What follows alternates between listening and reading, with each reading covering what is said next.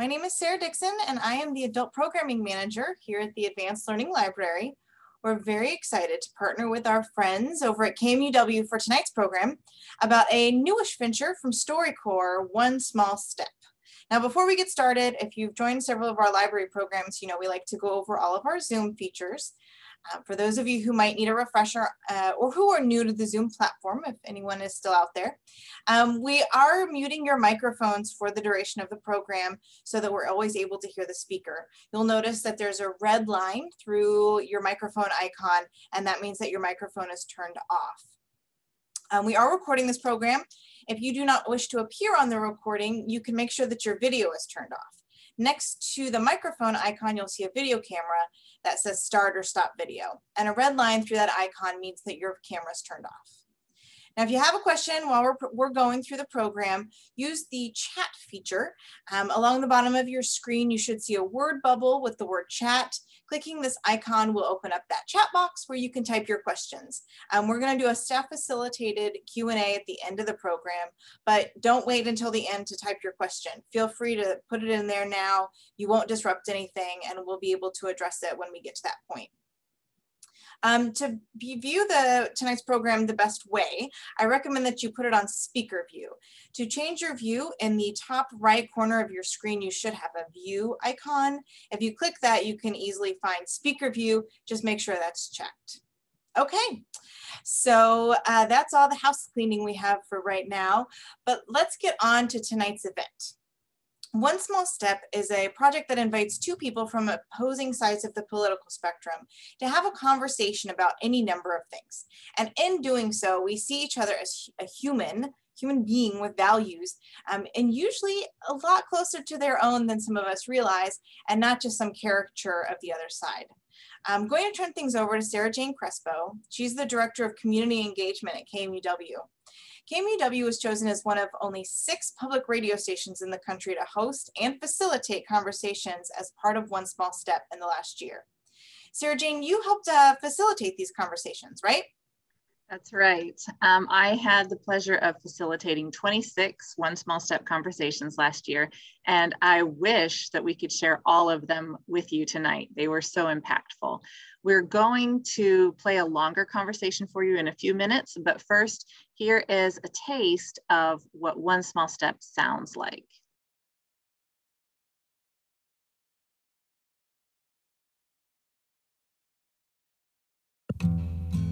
We all live in our own little bubble. My little bubble includes people that basically have the same beliefs as I do.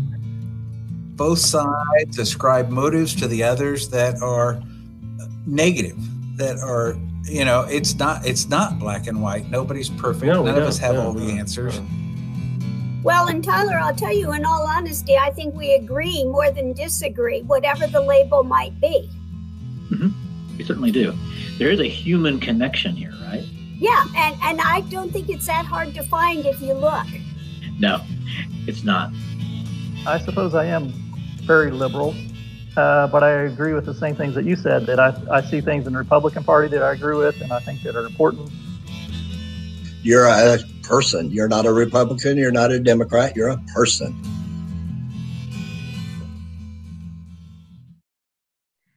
There was a really wide variety in the conversation topics discussed in these events, and some of the conversations were more personal, some more political, and some addressed current societal concerns in really honest ways.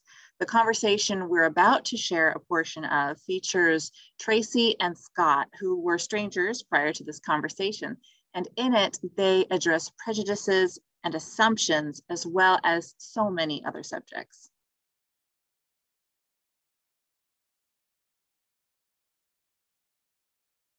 There was a lot of conversation about race recently. I think most of us are prejudiced, right? Which means that we prejudge people based on what we see, and it's an immediate reaction. It's something that we see somebody, boom, we make a judgment.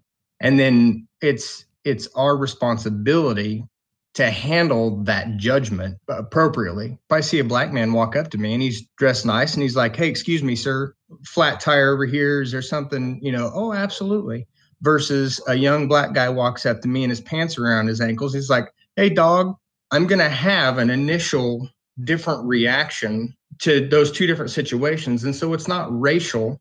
Conversely, if the same young black guy walks up to me, he says, excuse me, sir, I'm in a bad situation, such and such, flat tire, whatever, then my initial response to what I saw is going to be different than if I heard, hey, dog, does that make sense? I hate that racism is being used so much right now because by and large, I don't think most people are racist. I too think that we all are prejudiced. Unfortunately, racism is taught. And I know you can see when kids are, naive at 2 and 3, they don't know the difference. Mm-hmm. So they don't even know to be afraid.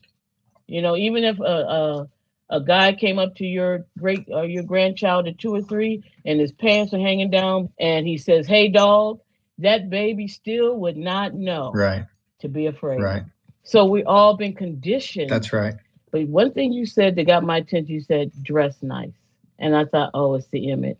And so again, we are, we're still being manipulated by media and imagery. We just have to work hard, like you said, to identify these prejudices when they surface in our life. And it's our responsibility to respond with the knowledge. And that's the only way we're going to get out of it. Right. Because we all been conditioned to it.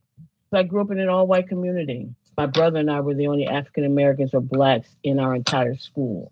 You can imagine our experience. However, I had a good childhood.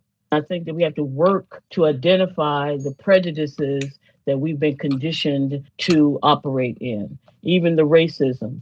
I know that African American men are not the only ones that walk around with their pants hanging below their behind. Right. But you put that on us, and so, there's that imagery again. And I just why do you feel like if a African American calls you yo dog, I see them all. I see all of them wearing like that. Right. But why is it that you had to categorize it as an African American? I think the way that I framed that whole statement was I'm not racist, and how I would act in 2 different situations and how myself or people prejudge people based on what they see immediately. And then, like I said, I agreed exactly with what you just said, like how we handle that prejudgment, what we do with that, what goes off in our head is not what has to come out of our mouths. Scott, I want to tell you, thank you for taking the time to take this, to go into this conversation. I just think we need more of these because it's my theory that we will acknowledge that we mostly agree about most things. We want our kids to have good school and education. We want all of our kids to have opportunities to advance themselves. And that's what these kinds of conversations, in my opinion, reveal, that we kind of all want the same things. How we go about doing it might be different, but I think we all want the same things. So I just want to tell you thank you. It was my pleasure meeting you. Yeah, no, thank you very much for having a conversation with me. And I feel like we could talk for another 45 minutes and hopefully somebody can get some value out of our conversation someday. So these conversations are long, 40 minutes typically. Tracy and Scott's was closer to an hour. And you're not always going to necessarily say things in the most politically correct way over that period of time. But when these people are honestly curious about each other, it allows for so much discovery. And these conversations were most impactful when the individuals were understanding of each other's attempts to verbalize exactly what they feel or think. Yeah, I mean, it's pretty clear that they came to that understanding, even though they may have not found the right words right away. So that's great stuff. So right now we're going to kind of widen our scope. We're going to look at a broader approach with Dr. Timothy Schaefer from the Institute on Civil Discourse and Democracy over at K-State. As an interdisciplinary scholar and practitioner of deliberative democracy, civic education, and group communication, Dr. Schaefer focuses on the advancement of democratic practices by focusing on the role of civic professionals in institutional settings, such as higher education, local government, and non-governmental organizations in relationship with diverse communities. Dr. Schaefer currently serves as an associate professor in the Department of Communication Studies and as director of the Institute for Civic Discourse and Democracy at K-State University. He is also director of civic engagement and deliberative democracy with the National Institute for Civil Discourse at the University of Arizona. He received his PhD from Cornell University. Dr. Schaefer, can you help us better understand why these conversations like One Small Step are so important? Yeah, no, thanks so much to everyone for the invitation to be part of this conversation. And I think the clips just a moment ago really highlight why it's so important for us to be able to talk to one another and not simply talk, but really to listen. So I have a number of slides I was going to show tonight just to kind of, I think, as Sarah was mentioning just a moment ago, kind of broaden some of the perspective as we think about some of this, because we can kind of hyper-focus in some ways, two discrete individuals, but we can also think about this as part of kind of a larger kind of scheme or a situation that we find ourselves in right now. So what I'd like to do is walk through, and I'll explain in just a moment, these kind of four pieces that I think really help us get to one of the themes that I heard earlier and in the preparation for tonight, really thinking about this idea of finding people's humanity, right? And these are small incremental things that we can, and I would argue that we should do. So let me just say a little bit. I teach and research and write about things like dialogue and deliberation really in these kind of learning environments. And I'm really interested in the possibility of what comes from these kinds of conversations. So what is possible when we can communicate well with one another? And so tonight, just as a brief bit here, I have these 4 points I kind of want to walk through. One is the state of kind of civil discourse in the United States, kind of how and why we're divided. We heard some of that just a moment ago. And also why discussion matters and recognizing the importance of this idea of listening deeply. And then finally, if we're not trying to all agree or have consensus, then what? So let me step here first into this idea of kind of the state of civil discourse. In 2017, the American Psychological Association had a study, and what they found across generations, and you can see it here, that a majority of Americans, again, from millennials to senior citizens, find that this is the lowest point in our country's history that they can remember. And again, this is from 2017, so we could think about that kind of today. And so these are folks who have lived through things like World War II and the Oklahoma City bombing, September 11th. And so it matters less whether or not that's true, quote unquote, and more the fact that people feel this way. So we're in a challenging moment as a country. On top of that, a little bit more focused for the topic tonight is this idea of civility. There's an annual survey that comes out, and you can see this from 2018. I show it for kind of the graphical reasons. If you look on the left side of this graphic, you can see 95% of people agree that this country has a civility problem, right? For both Republicans and Democrats, actually the percentage is just a little bit higher at 95%.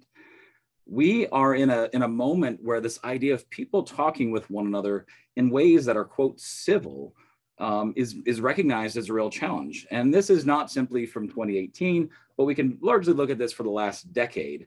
From 2010 to more recently, you can see very steady kind of percentages, right? 65% to 69% who say civility, the lack of thereof, is a major problem. And then, you know, as you can see, the percentages 24 to about 30% say this is a minor problem. So that's where we get that really stable number. So this really speaks across the board for party affiliation and the like. So what do we actually mean by civility, right? So this is something you might hear and think about a lot in this idea of people talking to each other. Well, we can think about civility as politeness. You know, it's the following the rules, it's the kind of code of conduct, it's the thing that frankly makes this event work right now. I'm the only one speaking and you're all listening, so thank you very much. But this idea of allowing us to have this exchange, there's a certain superficiality in some ways that comes with some of that, and that's why, understandably, a lot of people want to challenge that.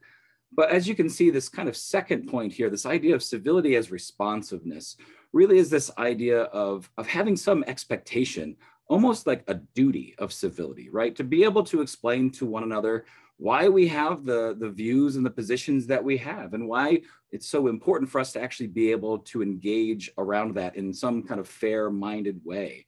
As that third bullet point here highlights, right? If the slogan for civility is politeness, is that we can disagree without being disagreeable. Here in Kansas, right, we say the kind of Kansas nice. The slogan for the civility as responsiveness might really be much more this idea of disagreements, no reason for us to stop talking with one another.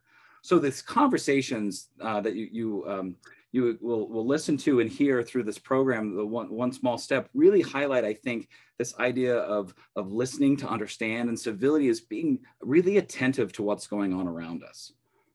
So how and why are we divided? Well, I have an image that I want to show in just a moment from Twitter, and I'll show it, and then I'll kind of say a little bit about it in just a second.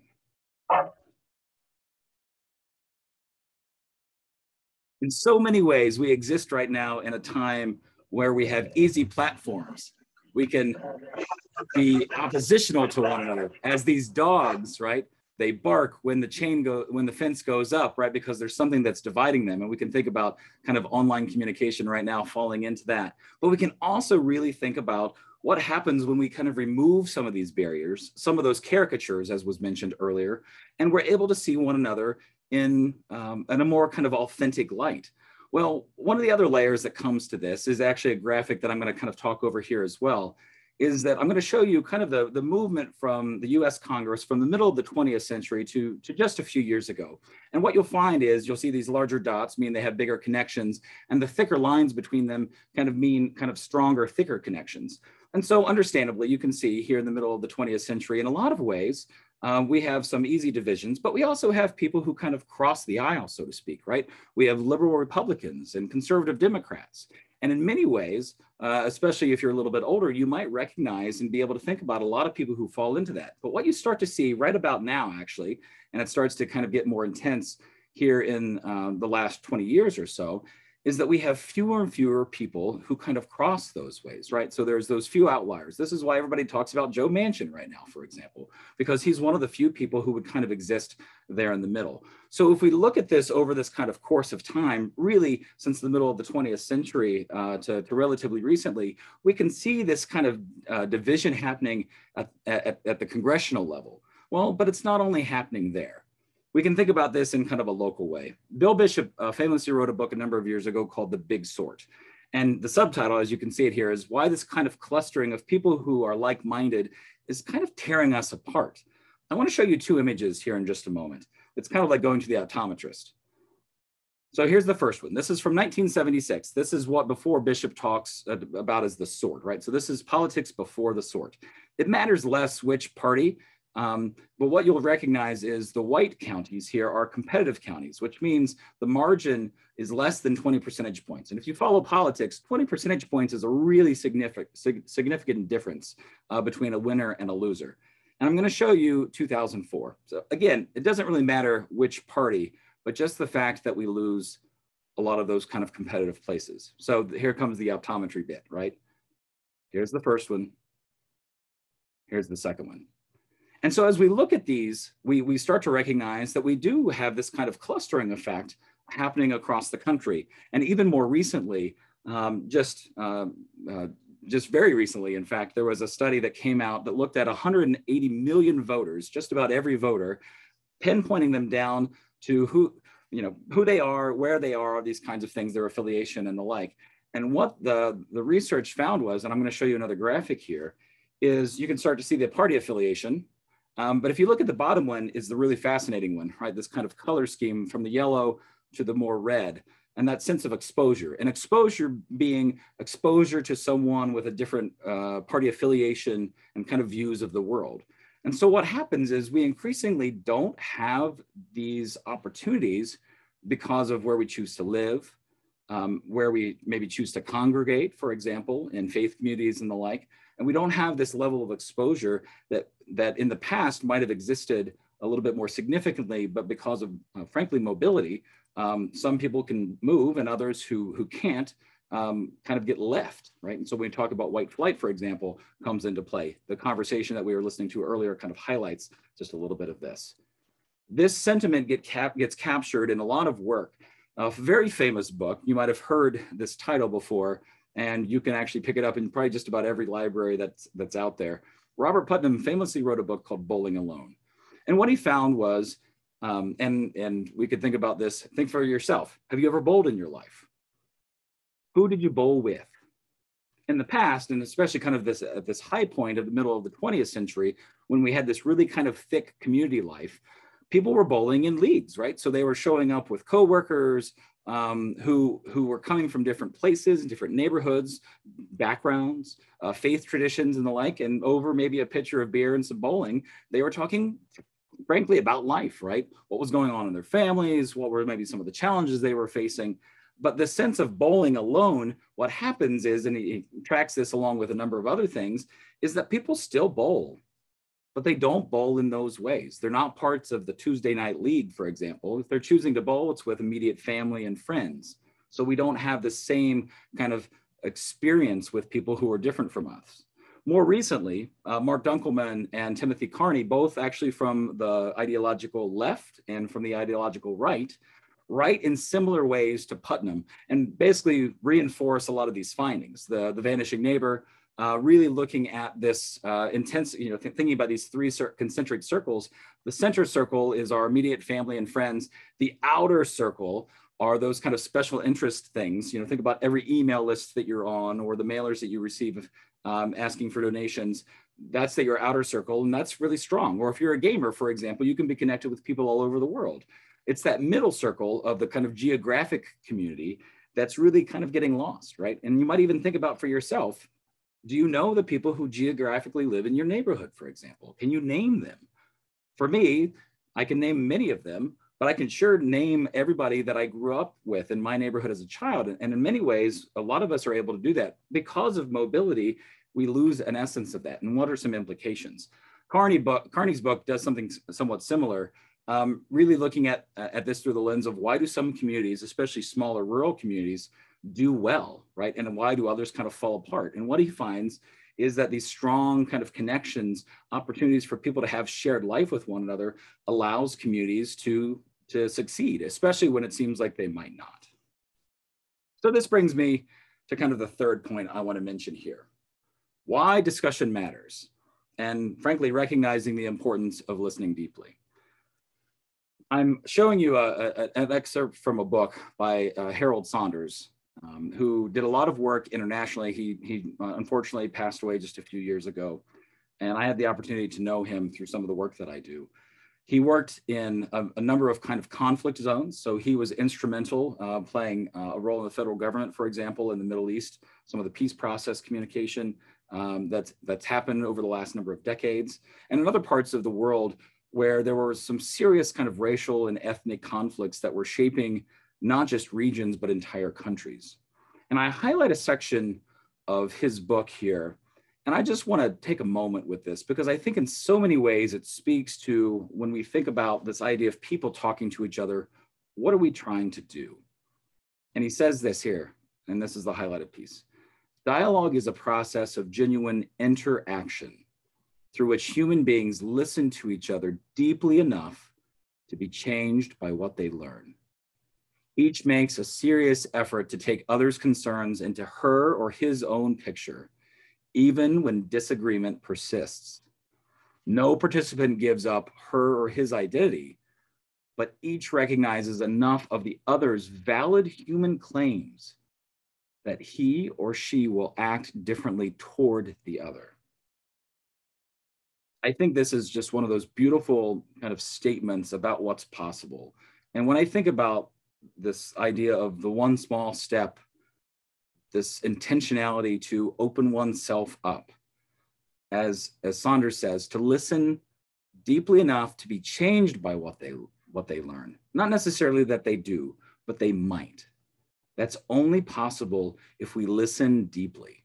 And we really step into this idea of engaging in dialogue with others, especially those that we have some real conflict with, that we could think about all sorts of things in the United States right now that would be really good examples of that dividing line, whether it's about race, whether it's about class, whether it's about kind of party affiliation politics.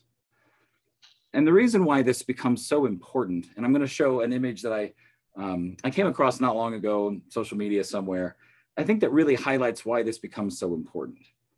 Because if we have this idea of engaging in dialogue and being able to listen to one another deeply, that we can really come to understand, not necessarily agree with. In many ways, We may not ever, but we can at least move towards understanding. It allows us to unpack our complexity as human beings, right? Having better ways of speaking and listening with others allows us to acknowledge and engage one another as complex people.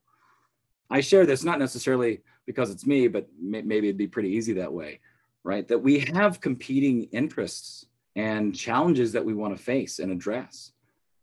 What makes that possible for you to know about that is for you to ask me, and for me to feel comfortable enough to share that with you. So this idea of recognizing kind of our complex existence becomes possible because we listen to one another. What are some practical steps that help make that possible? Well, here are 4 that come from the National Institute for Civil Discourse. There are lots of lists. Our Institute for Civic Discourse and Democracy here at K-State has some ground rules that we love to use, and you can find those rather easily, but this is a little bit more on the brief side, and I think kind of gets to the essence of what point I want to make here, right? That 4 practices we might want to think about. 1, don't interrupt, right? Give the chance for the other person, if we're thinking about this kind of in a dialogue, for them to actually say what they want to say, right? Conversation requires you to allow others to actually express their positions and views. Don't cut them off. Don't make all these assumptions. Allow them to speak, even if it's challenging and maybe uncomfortable, as we heard even a little bit of that clip just a bit ago. Second, don't resort to name calling, right? Stick to actually what's being said. Let's talk about this through this lens of kind of the exchange of ideas. If we do that rather than this kind of caricaturization of somebody and slotting them into certain categories because of maybe how they identify, whatever that means, we can do something different, right? So this idea of not kind of falling to this kind of low level of communication is really important. And name calling and whatever that means to you is, I think, this really kind of minimal way of engaging. How do we elevate the conversation? What makes that possible is this idea of listening for understanding. Really try to hear what's going on. And this is different, as was mentioned a moment ago by Saunders, this is different from agreeing. Get to the point where you understand where they're coming from and why, what motivates them, what are the things that they care about, even as we heard, right? Concern about children and family and education. You're going to find very few people who don't have those kinds of values, but getting to that and understanding what that means and where that goes is really important. So this idea of listening to understand is really essential. And then finally, it's not always going to work out, right? You might want it to, you might really want it to, but be willing to kind of move on. Not everybody is going to be kind of reasonable, right? You have to have some parameters and boundaries. If someone is going to say you shouldn't exist as a person, that conversation is not going to go very well. So you need to kind of get out of that scenario, agree, right? And agree to disagree and kind of walk away. And if you've kind of kept this civil in those ways, you might be able to come back. But if we kind of burn the bridge, so to speak, if we resort to this kind of simple kind of slinging of attacks and name calling, then we've kind of lost the opportunity for that future opportunity, that possibility to actually listen and learn from one another. And then finally, and very much related to this, and so this is really brief, if not consensus, then what? Well, listening deeply really allows us to learn from others, right? And to recognize their humanity. Here comes the other H word, humility. Humility allows us to acknowledge that how we see the world, how I see the world, is not the only way to see the world. So better understanding the values behind positions and kind of decoupling those in a significant way allows us to find commonality. And in many instances, we don't necessarily need or even want to reach consensus. We need to understand what motivates people. And then finally, knowing what's behind a position allows us to find common ground, or frankly, if nothing else, at least be aware of what someone else thinks. And to kind of conclude here, another wonderful image that I've come across not too long ago captures, I think, the spirit of some of this. If we can engage one another with a level of humility, if we listen to understand and to learn, and it's engaged in such a way that we allow ourselves to have civil discourse, we might be changed, as Hal Saunders says, we might be changed by what we learn. We don't necessarily have to abandon, nor should we, frankly, in many situations, the views that we have, but understanding others and what motivates them and what drives them to the positions that they have really afford the opportunity that we might learn, listen, and grow. And as is highlighted here, a lot of this is framed in this language of language and information. There's nothing worse, I think, than that language that we heard a number of years ago when one of the presidential candidates, John Kerry, got kind of flagged as a flip-flopper. I don't think it's bad to be a flip-flopper if what's making you change your position is in fact new information. And it could be factual information, but it could also be through lived knowledge and experience. So allowing yourself to be open, as Saunders says, to be open enough and to listen deeply enough to possibly be changed is such a significant thing that we all should do. So thank you very much for the opportunity to be part of the wonderful event tonight. I'm so excited. I've been following this work for a long time and really appreciate the chance to be here and have some conversation a little bit later.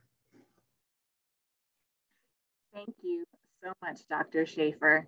That was awesome. And it's great to think about this project from a broader perspective. I did catch up with Tracy and Scott this week to talk about their experience. And they even shared a second one small step conversation because they both felt like the experience was so worthwhile. So they've each thought more about their conversation in the weeks and months following it. They both put thought into what they said or meant to say. Scott even re-listened to their first conversation in its entirety before we met up again. And he said he was hesitant to have that first conversation. And the first thing I asked him in our little reunion was what made him change his mind about taking one small step. And here's what he said. Oh, I guess like everything in life, like you don't want to just jump on a roller coaster. You look at it and then you realize everybody that just got off of it survived, and so let's go. And so just kind of that mentality where you look at things and go, what's the worst that can happen? And you just pull the trigger and do it. Yep. Yeah. Yeah. So was it what you guys expected it to be? I'll say I was very happy with the way that it turned out.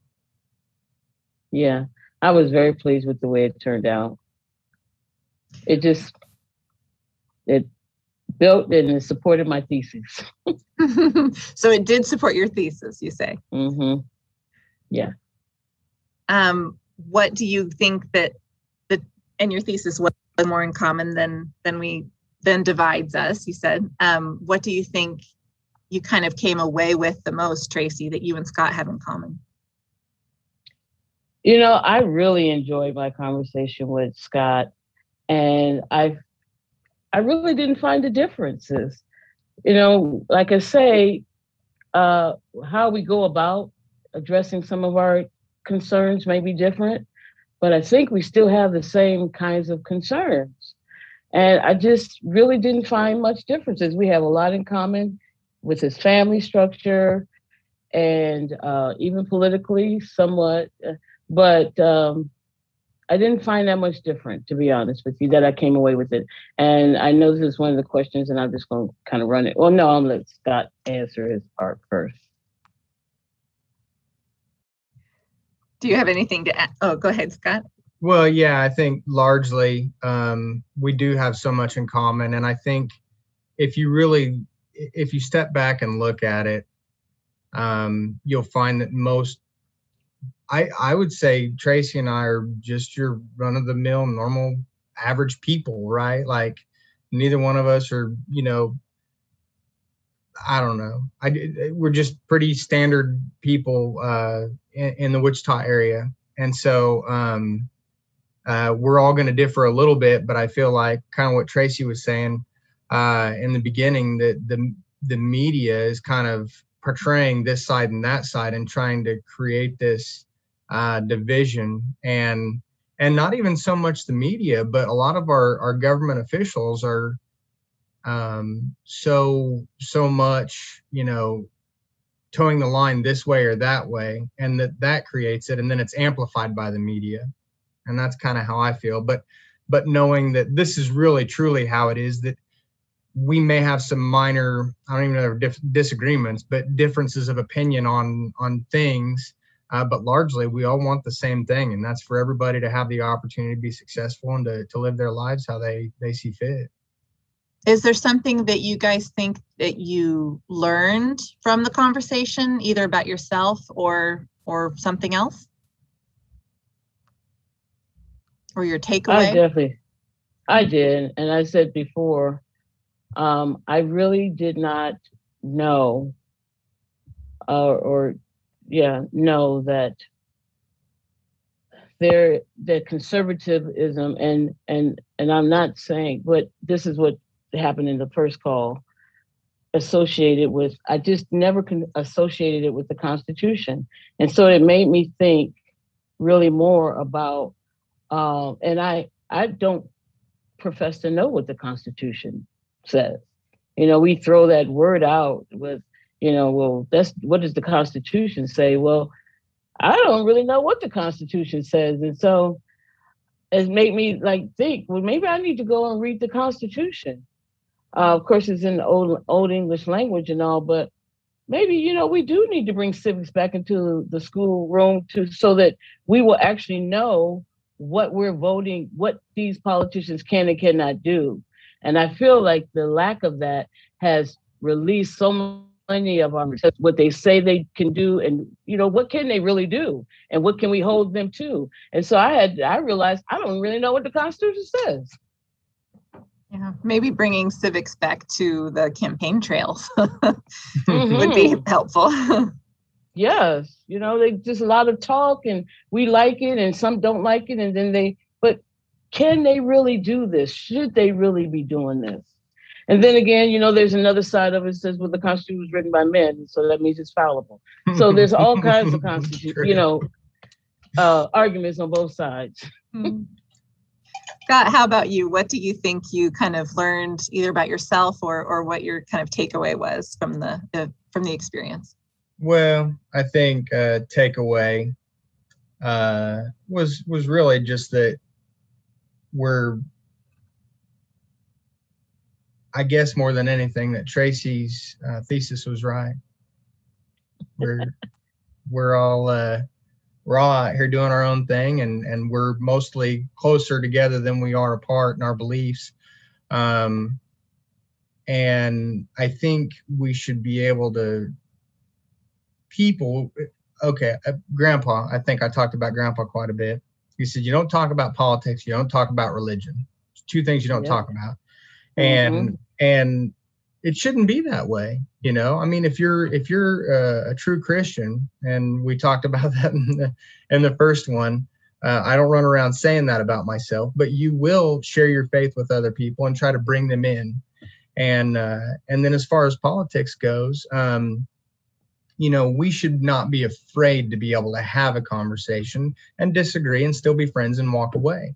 And I think that this proves that can be done. Now, Tracy might punch me if she was actually in front of me, but I doubt that. So I think that's just how we, I think Tracy was right. I think we have more in common than we think at large. If that makes sense.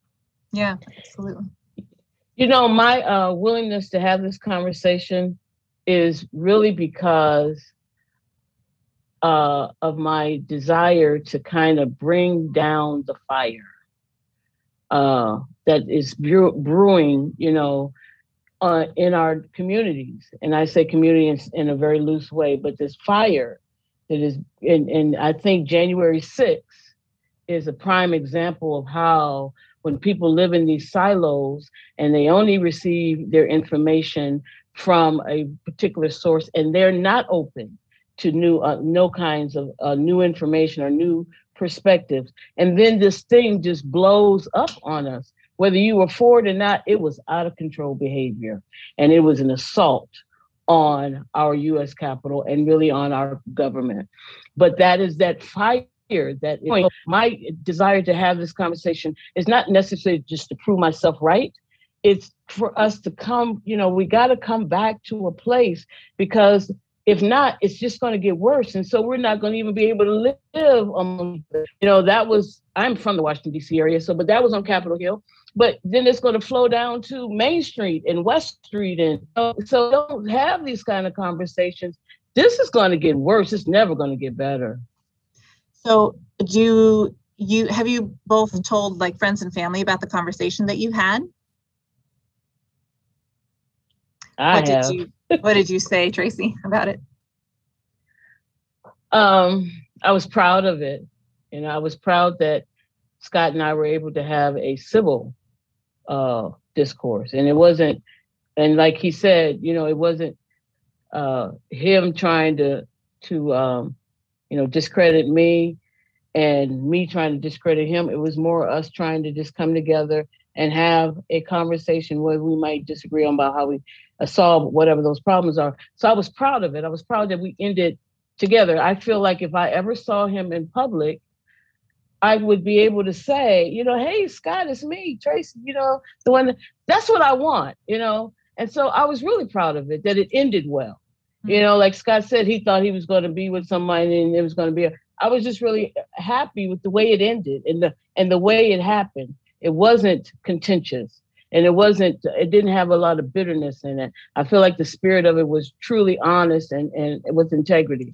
So I was really proud of it. I've told so many people and then it's going to be in the Library of Congress. And so if I die today, it's in the Library of Congress. And so I've told my kids that. How about you, Scott?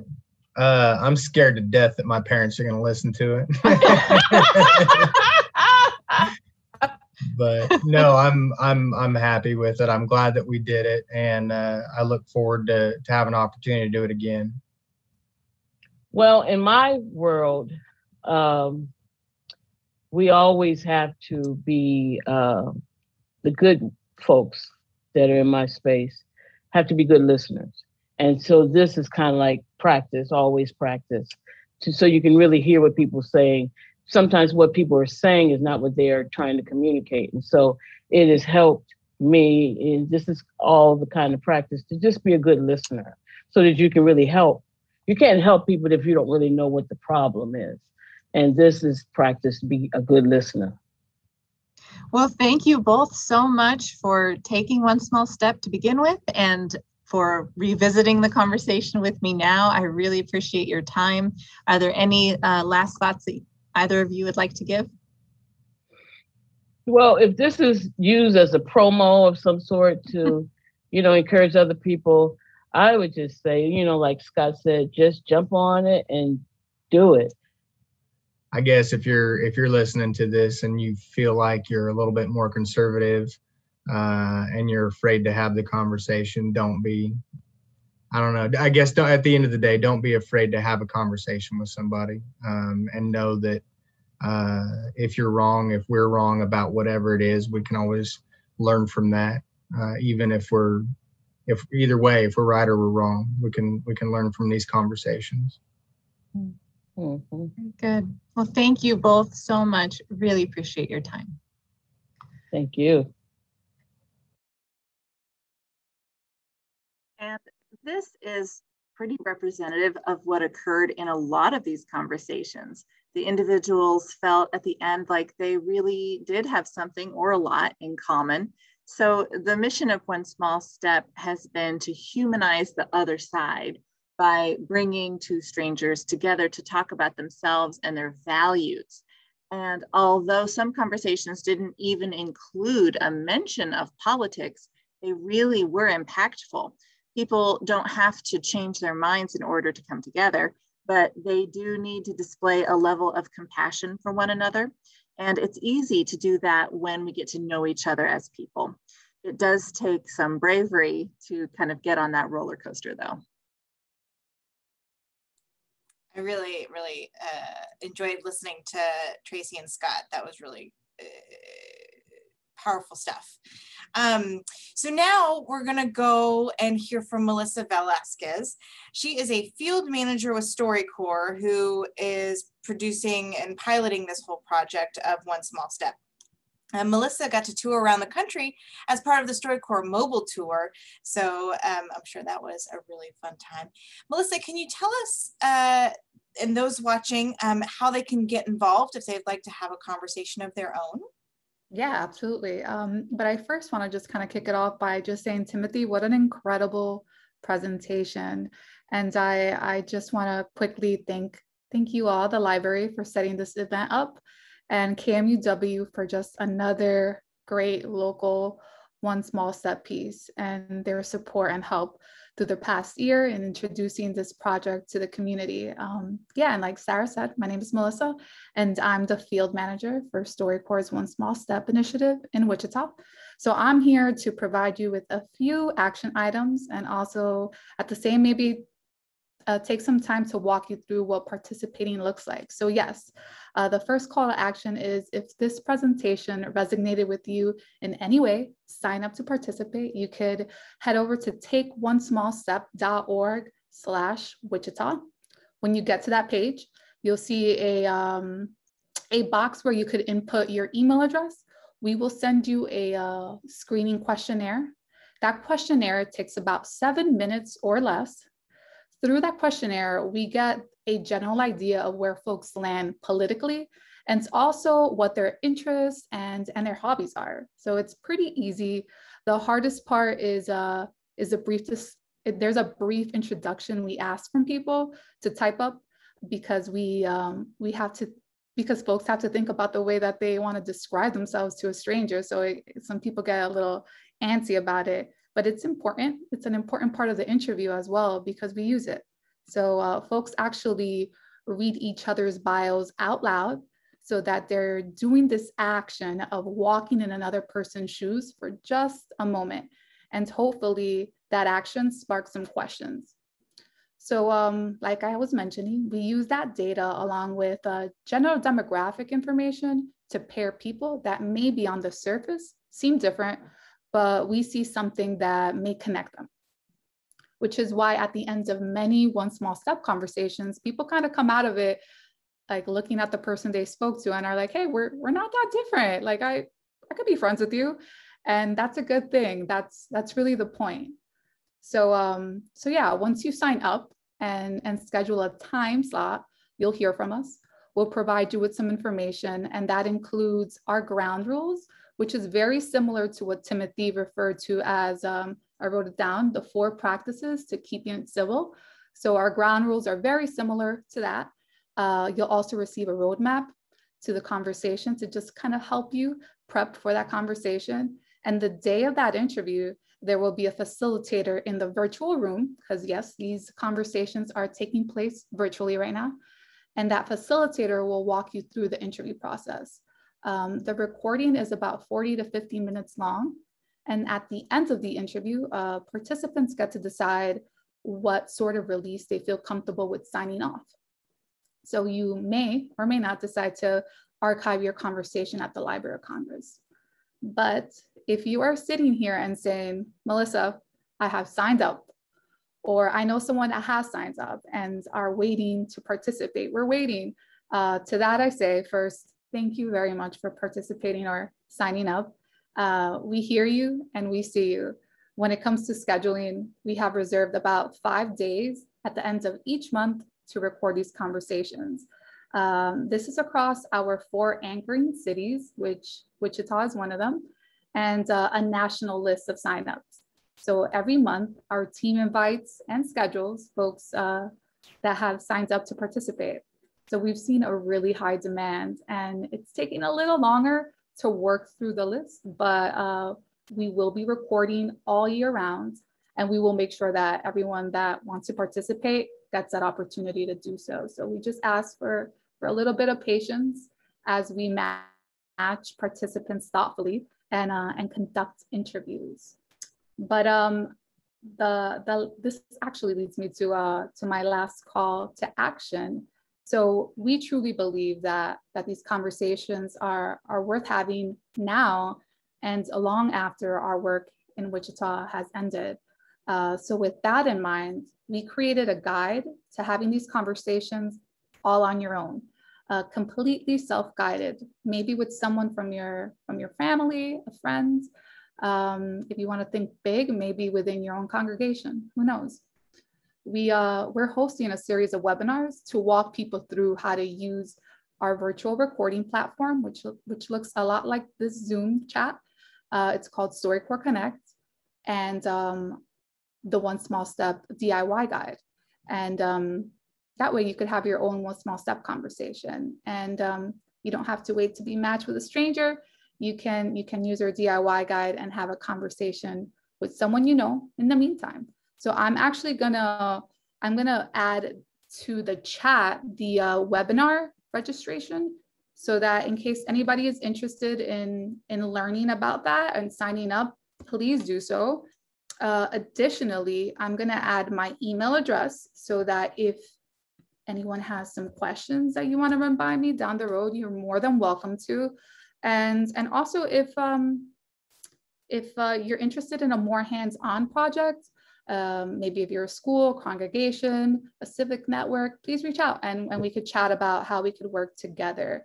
Again, that webinar is April 19th. And if you do want to sign up to participate, and I hope you do, or share that opportunity with a friend, you could go to takeonesmallstep.org/Wichita. Thank you. Thank you so much. Now you just said that the webinar is on April 19th, but we are on, is that May 19th? Yes, yeah, absolutely. You're right on, spot on, sorry. That's okay.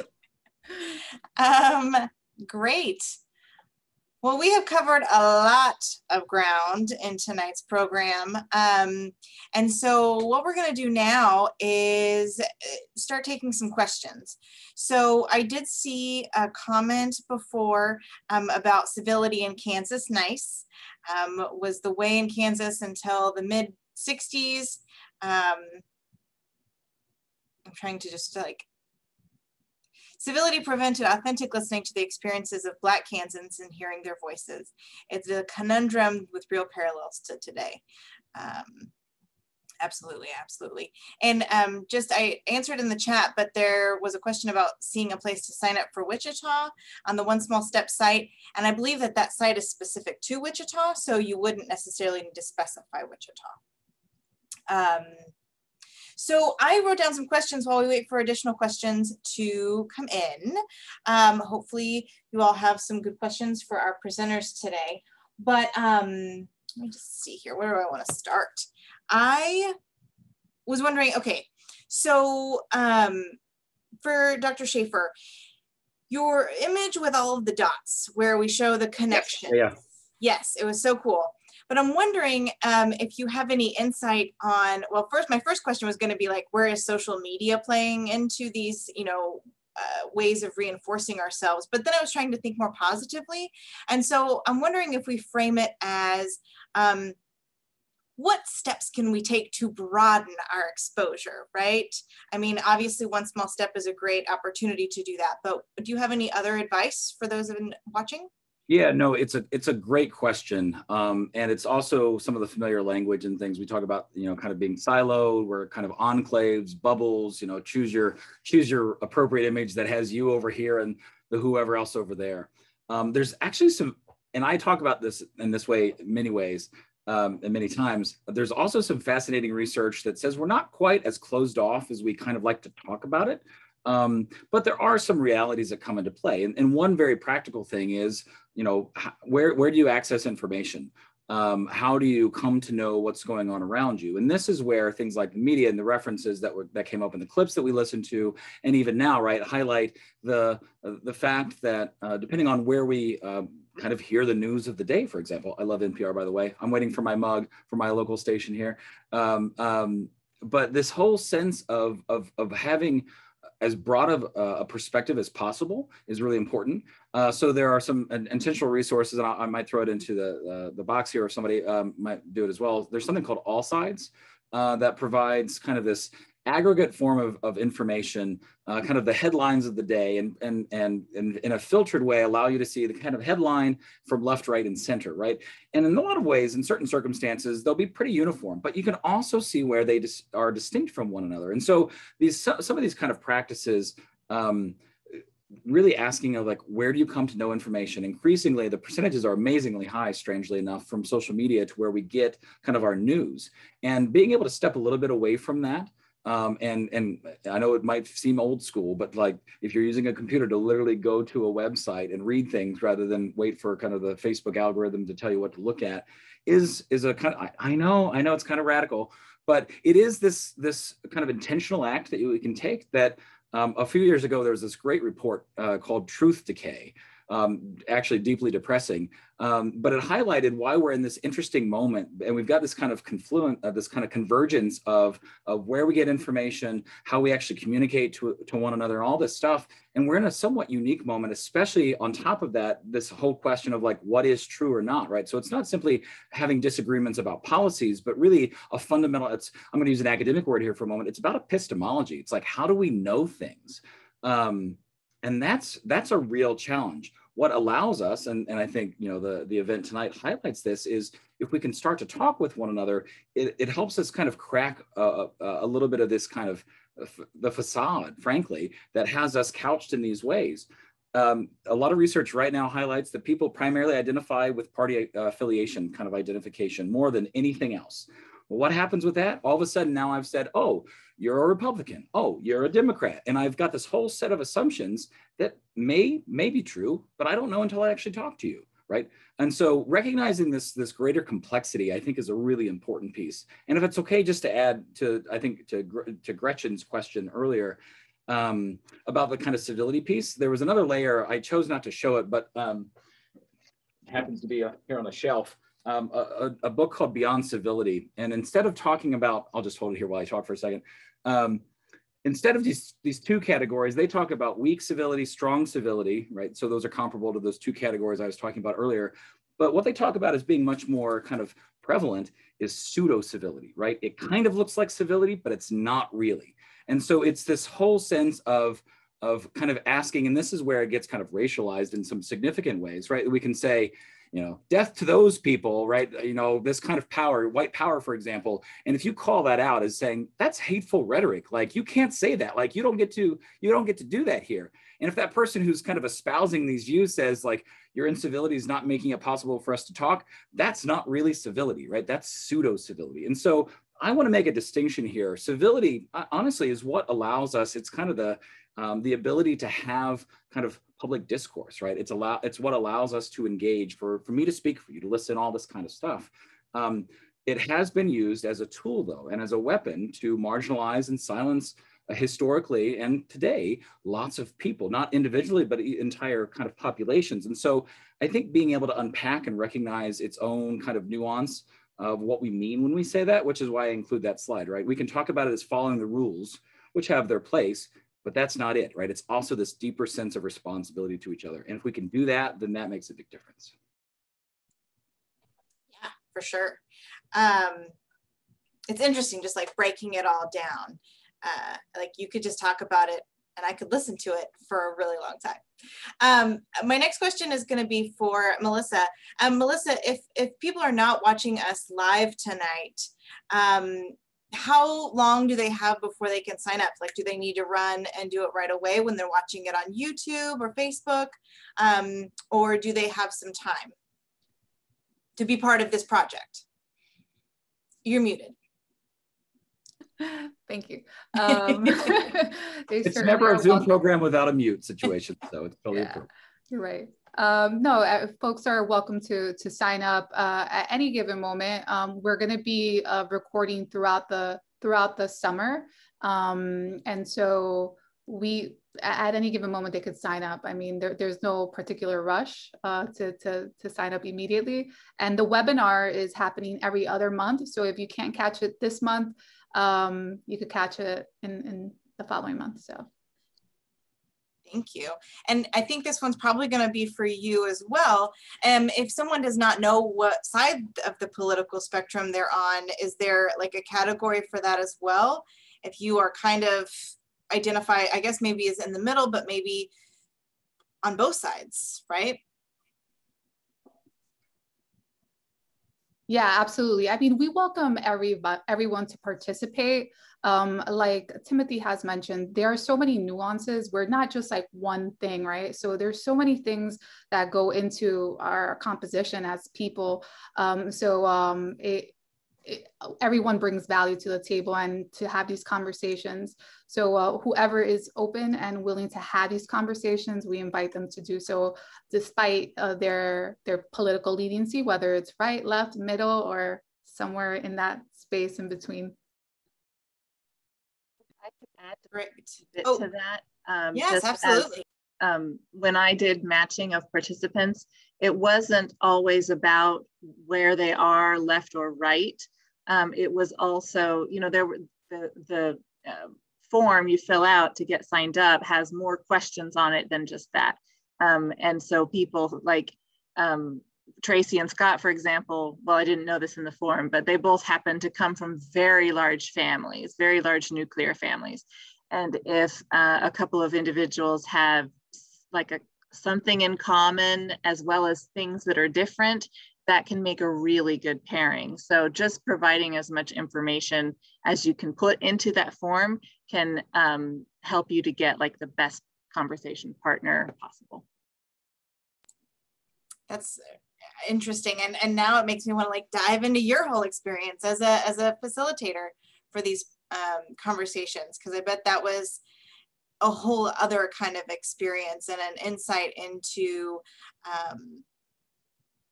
all of these outcomes that can happen. But we are hitting our 7:30 mark, and I don't want to hold on. I am nothing if I'm not punctual. And so I definitely want to call attention to the fact that I've put an evaluation for tonight's program in the chat box. Dr. Schaefer has also included a resource for political ideology if you're interested in that. You can find those in the chat box. I want to take a moment to officially thank our speakers tonight while everybody's still on, though we can continue this Q&A. I have no problem doing that. I just want to officially end the program. So let me just get my thank yous out of the way. So I want to thank Sarah Jane Crespo, Haley Croson, and Luann Stevens, and all the other folks from KMUW for their help in putting together this program, the productions, and all of that, as well as your work on One Small Step. I think it's obvious that you're making little steps towards progress, and that's going to have a huge impact. Thank you to Dr. Schaefer for his insight on this very important topic tonight. Fascinating stuff. Thank you to Scott and Tracy for sharing their conversation with the world. Thanks to Melissa Velasquez and the folks at One Small Step for pioneering this project. And so with that, we will officially end tonight's program